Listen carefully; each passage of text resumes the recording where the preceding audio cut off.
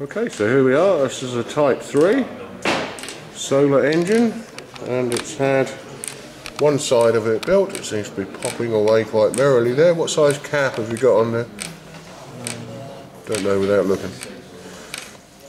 I think it was 3,300. Okay, 3,300 might go. It looks about right for the fire time. Seems to be quite a lot of power there. Yeah, it's quite powerful. That would definitely move that robot along quite nicely. Okay, good. So on with your Vera board.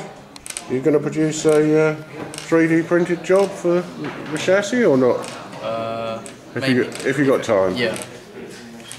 Brilliant.